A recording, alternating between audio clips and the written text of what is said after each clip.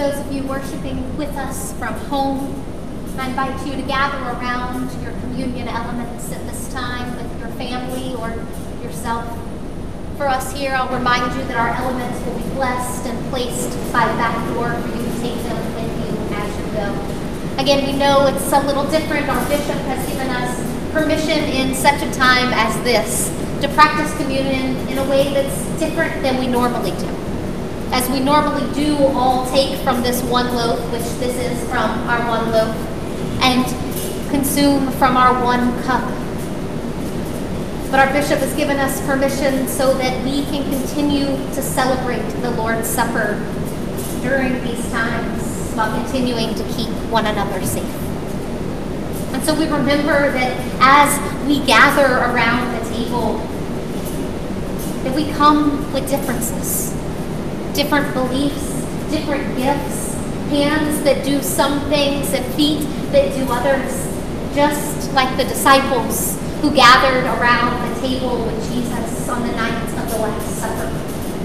When he took the bread and he broke it and he gave it to his disciples and said, "Take, eat, this is my body which is given for you. Do this in remembrance of me." And likewise, he took the cup and blessed it and gave thanks and said, "Drink from this, all of you. This is my blood of the new covenant, poured out for you and for many for the forgiveness of sins. Do this as often as you will in remembrance of me."